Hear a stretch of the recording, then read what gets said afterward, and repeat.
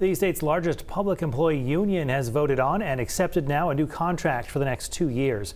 According to Governor Janet Mills' office, the contract, ratified by Local 93 of the American Federation of State, County, and Municipal Employees, calls for a 6% pay increase effective October 1st. There will be another 3% increase starting in July of next year.